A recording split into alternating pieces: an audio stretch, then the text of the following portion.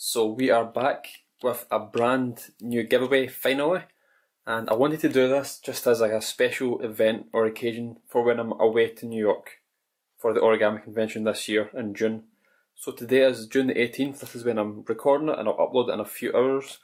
It is basically 3:08, so I'll upload it in about 2 hours, so the video's brand new. But I wanted to do this just as a thank you in a way.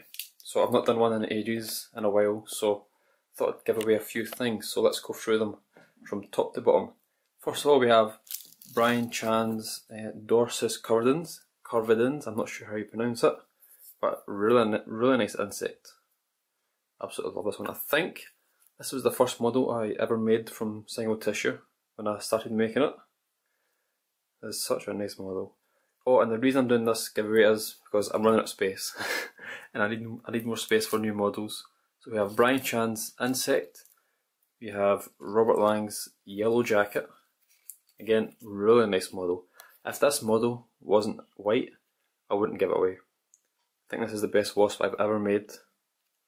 So I'm definitely going to do it again with yellow tissue because I love that model, but I just want it in, the actual colour. Then we have the base for Satoshi Kamiya's praying mantis. So all you have to do is shape it. Again, I would provide instructions with it, but technically that's illegal because I'm providing an illegal copy of it, so you need to find the instructions to finish shaping it, and also I don't want to get in trouble doing that. But it's easy to come around. Buy the book, find the book online, it's entirely up to you, but you have the finished base. And the reason I'm giving this away is because I don't want another madness. I've got enough in the house already, as is. And this is more a simple one. I'd like the more complex ones. So you have the full base ready to shape. And also that's single tissue as well. Single tissue, in case I said that too fast. Then we have this little cool tessellation as well. Made this a few years ago. I really like this as well. And then we have what is the most important model here so far, Robert Lang's tarantula. Now this tarantula is probably my favourite one so far, other than the official one I made a while ago. But this one is after many attempts, years and years ago, that I finally decided I'm really happy with this model. So I've stopped doing it. So this is probably my second best attempt at Robert Lang's tarantula, years and years ago. So this is the second closest model to my heart, other than the ancient dragon I gave away years ago, the first one. So we have that. Now 2 sheets of paper we have, in fact let's take this off, 3 sheets including that one. Start with this one. This is a small sheet of Gucci. So again, just listen.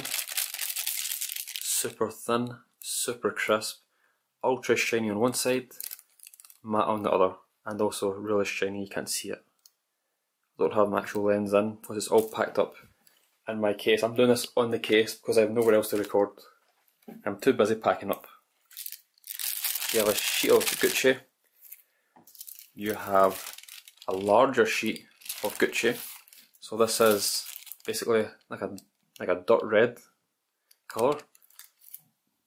And I like to call this forest green because it helps me keep track of how to make them. So nice, again, same again, just listen. Super crisp. Oh, that fell. Again, super crisp, super thin. This is the same paper I used to make Kota's insect. The link's in the description if you want to see it. Exact same paper, obviously just different colour. So we have the forest green. And again, super shiny on one side, and again matte on the other, and shiny as well. So that is that. Oh yeah, one more thing. Hang on, I need to put all this on here and pull this off. I can only use one hand. There, they're safe, don't worry. And we have the perfectly pre-creased obelisks walking in the rain. So I've pre-creased this for you in advance. Took my time to make sure I don't make any creases. So as you can see, we have all the creases here that we need, and we have none here. So the model will look really nice when we don't have any extra creases. Also, none here, so all look really nice. These are the parts you see, so you want them to look clean. And again, here as well. So you have that to collapse. I'm not going to give it the CP. It's easy to find this online on Google. Again, I don't want to provide an illegal copy, just in case for whatever reason I get in trouble. Which I don't think I would anyway. So that is everything that you get. So if you want to enter this giveaway, there are two things that you need to do. First of all, leave a comment in the description. It can be any comment. Tell me why you want to win. And secondly, so that was the first one. Secondly, this applies to people that are going to the Origami USA convention basically in the next couple of days. If you are going, so I do apologise if this doesn't include you, but if you are going to the convention, then of course I will be there. What I want you to do is, this will get you 10 extra votes in this giveaway. 2 seconds before I'm trying to record this giveaway. So this will give you 10 extra votes in the giveaway. What you need to do is find me. I will be somewhere at the convention, either at my models, in class, outside with friends folding, recording. I will practically be a vlogger when you see me there. In the cafeteria, anywhere.